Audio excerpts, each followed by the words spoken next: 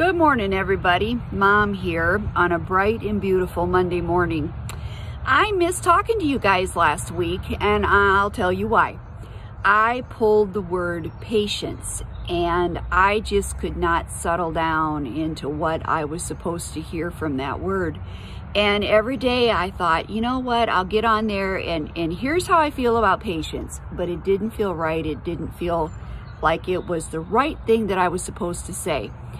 And then when I woke up this morning, I thought, all right, am I still going to struggle with that word, or am I going to go pull another one? And I'm telling you, after the struggle, it was very, very tempting to just want to go pull a new word, because normally what I'm supposed to hear just pops right into my head and I've got it. And I'm like, oh my gosh, okay, yeah, let's go. And that time, this time, that just was not the case.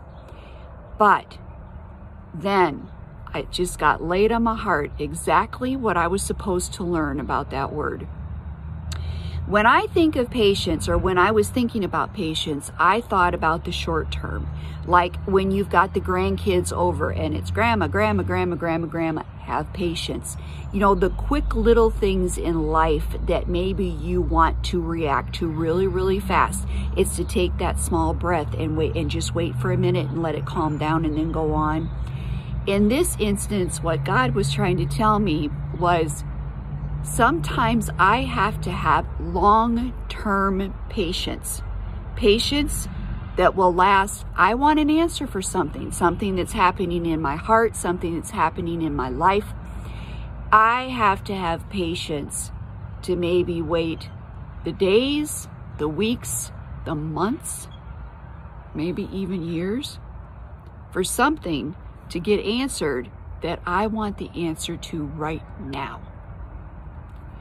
When I thought that, when I finally came around to long-term patience, that's when the peace came in my heart, and I knew that I could come out here and I could talk to you guys about that word and what I was supposed to learn from that word when I pulled it. So, Steve and I are at a crossroads on a lot of different things. We're at the age of our life where, do we want to start something new? Do we want to continue with what we're doing? What way are we supposed to go? Should we do this? Should we do that? Like everybody is at their stages, and we've just hit one of ours. And I want some answers. And I got my answer.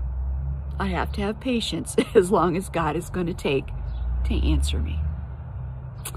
Everybody have a wonderful, wonderful week.